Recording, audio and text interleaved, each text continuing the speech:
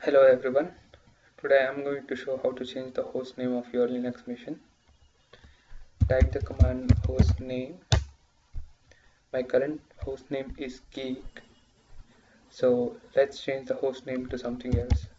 So to change the host name, first you have to be a root user. So type su and type the password to become the root user. Right now I'm a root user. You can see root at geek.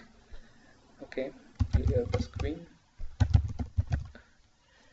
So to change the hostname, type the command hostname followed by new hostname.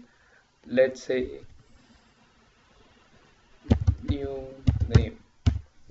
This is my new hostname. Press enter. Okay, the hostname changed to new hostname. Now check it.